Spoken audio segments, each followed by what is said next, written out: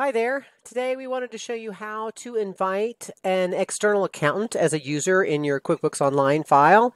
It's really pretty simple, and the external accountant user gives us access to everything that we need for reviewing your QuickBooks, cleaning up your bookkeeping, preparing your tax return, whatever it is we might need to do. So the way you invite an external accountant is up here on the upper right. You see the little gear icon. You hit the gear icon. You come over here under your company and you do manage users, select that, and then you'll see there are regular users and there are accounting firms. You hit accounting firm, and right here you type in my email address, which is Tricia, Tricia, at O'ConnorCPAfirm.com. O'Connor is Oconnor, CPAfirm.com.